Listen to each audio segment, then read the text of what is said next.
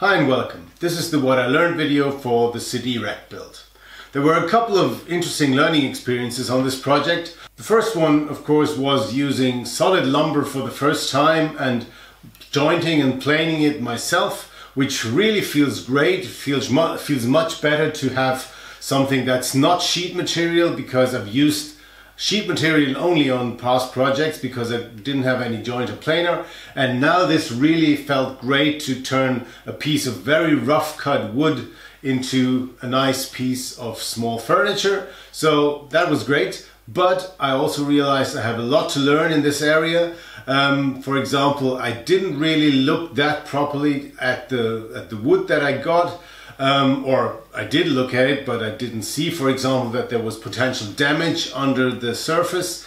It turned out that it had gotten wet, so there was some pieces of it that I had to cut away, which I wasn't aware of.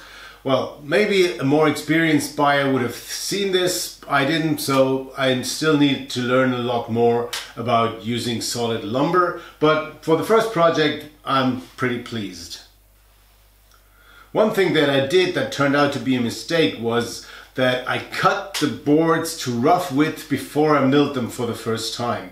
And after I had milled them, the surface got off and then the damage was visible. And then I wished I had more material to be more flexible, but I'd already cut off about 3 or 4 centimeters. So when the jointer is wide enough for next time, I'd leave the boards as wide as possible, mill them first, and then see what areas I can use. This way I had to make the whole thing a little bit narrow because there was not that much left, and I had to cut off those water damaged pieces. So that's what I did. How do you do that? If you do that, I'd be interested to know in the comments. Second thing is that obviously sometimes you have to change plans. I wanted to attach these little shelves here using through mortises. I wanted them to stick out here a little, and that would have given the whole thing a much different and more handcrafted look. But as the wood was so damaged, I had to cut off more waste than I had planned for. So these pieces actually were too short, and I didn't have the extra 5 centimeters it would have taken to make those through mortises. So I went with biscuit joints, which was a lot quicker, of course, but doesn't look as nice. But well, what do you want to do? It was all the wood that I had. I had to make do with what I had. Another thing that I learned is that grain direction is something I have to pay more attention to when I mill my own lumber on my jointer planer. I know about grain direction in principle, that you have to plane in one direction and not in the other in certain cases, because it will create tear out if you go against the grain.